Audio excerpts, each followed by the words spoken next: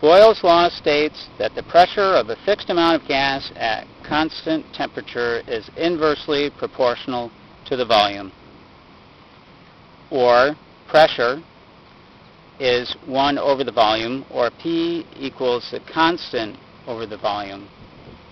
This relation is known as Boyle's law.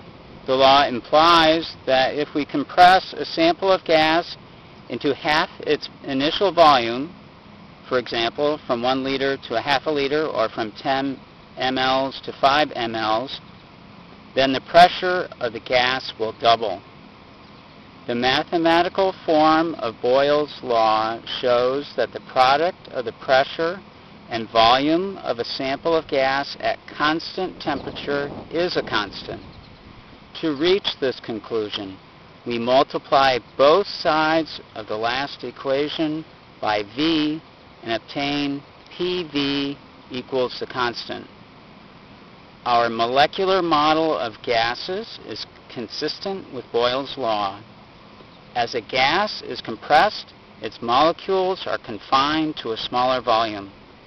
The interior of the container becomes more crowded, and molecules collide with the walls more frequently.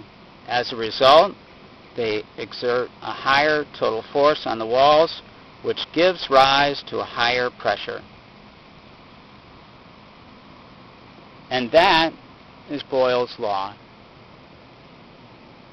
Have a great day.